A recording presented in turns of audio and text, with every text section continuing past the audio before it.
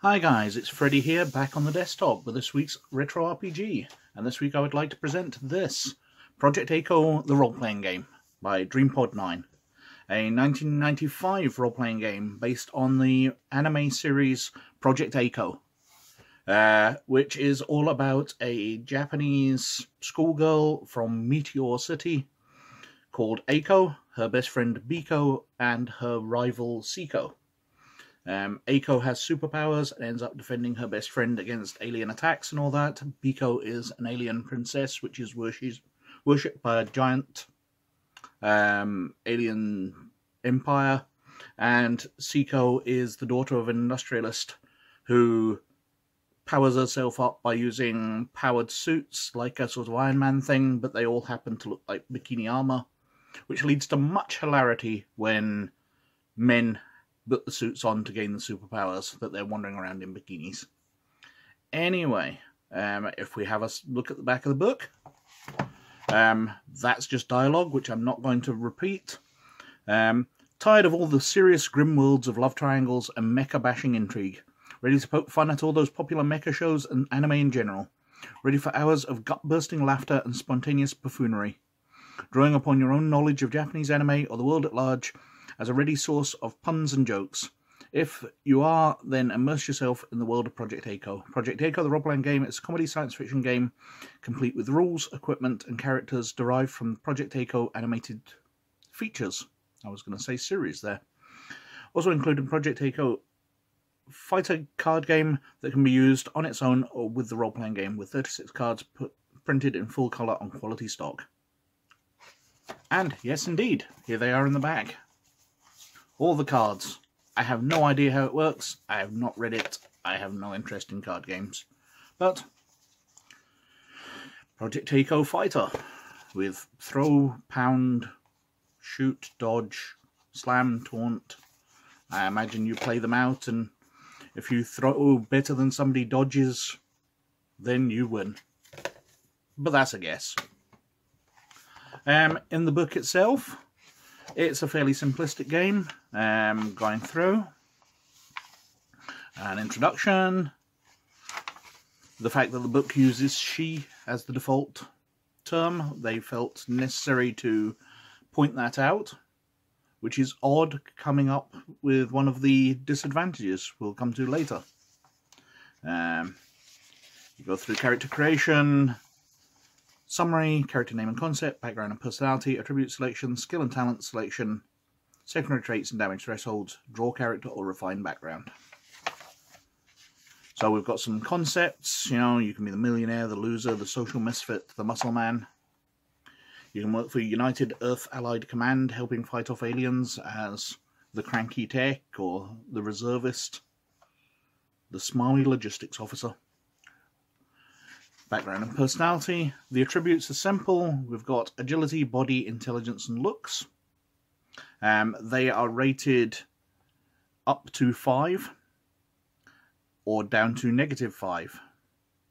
The system works by you roll 1d6 for each of the positives.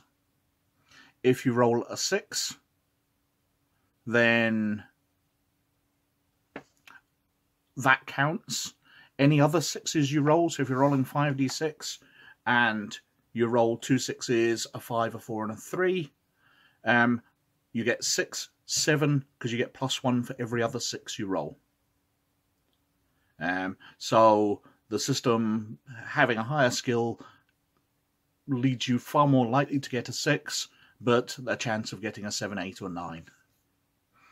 The negatives, you roll 2 dice. If you roll a 1 on either dice, then it's a critical fail. And it gives you an idea how many points you get to start off with. So a player character gets 16. So you could have +2 and everything else that's sort of +1s type thing. You're not going to be great. Skills are of that that you make them up yourself. So we've got example skills here: combat skills, crack shot with pistols, slap loudly, smash objects over heads, to make the combat more descriptive, although probably more limited. We've got move it skills: climb wall and fences, run really fast. Social skills: act pretentiously, pick up guys. Covert skills: crack safes, sneak around. Professional skills: be entertaining, take photographs, that kind of stuff. Artistic: create computer graphics, write satire. Engineering skills: build furniture up to repair power reactors. Academic skills: BS on essays, quote dead poets. And hobbies: cheerleading, go clubbing, GM games. Hey, they've got games mastering in as a skill. Cool. And then you've got your talents, which are your sticks and flaws, or sticks and crosses. So, affiliation: you're a member of a larger group you can call on. Devices: you get high-tech devices. Superpowers and that. And your crosses: alcoholic, you talk and talk and talk and are distracting. The one I find very odd is gender crossing, given that the game talks about all characters being female by default. In the game, I find it very odd that gender crossing would be down as a disadvantage, a weakness. Although it does point out you can easily pass yourself as being of the other gender if you are appropriately built. You get secondary characteristics of stamina, unarmed damage, and your damage thresholds: bruised, wound, knocked out. And then we're on to the rules, which kind of explains that failing is probably the thing you want to do most, because that'll be funny.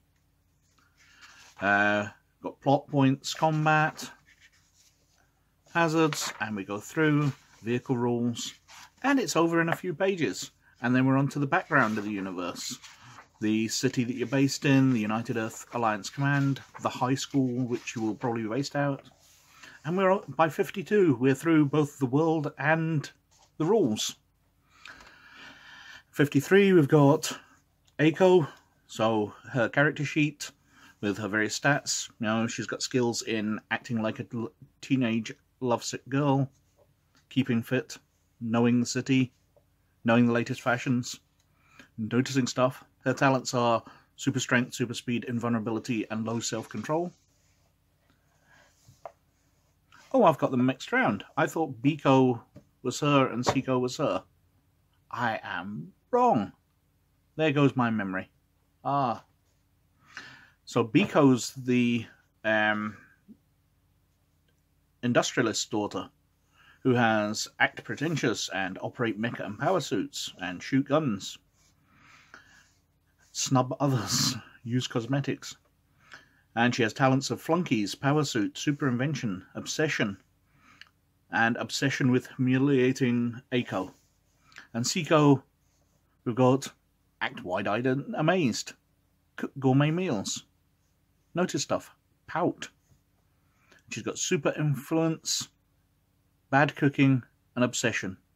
So she has cooked gourmet meals with bad cooking. Ah, the wacky hijinks. We've got one of their teachers. We've got an agent who is keeping an eye on Seiko, apparently. Starship captain that arrives. Don't ask. It's a piss take on anime, so the characters are supposed to be amusing as per the Colonel. We've got some equipment, vehicles, mecha, and we're into a sample adventure. Well, a few sample adventures, and then the rules for the card game. And that's it. Project Aiko. It was a bit of an oddity. We saw other role-playing games coming out which tried to simulate the whole anime world, but this one just did a single movie series. Not even one I thought was as major as it apparently is. There were far others. There was never an Akira or the other. No, it's gone. but far larger, more famous ones, Vampire Hunter D, stuff like that, which to me seemed a lot more famous than Project A-ko. But what do I know? Apparently nothing. Apparently I didn't even know the difference between the two characters. It's been that long. I'm so old. Anyway, thank you very, very much for watching. Listening to me ramble on and get confused. So my birthday the other week must have clocked me over into old age. It was handy to know the line. So, thanks very much for watching. Please like and subscribe if you like hearing somebody ramble on and get things extremely wrong. But most of all, look after yourselves, and I'll catch you later. Okay, bye now.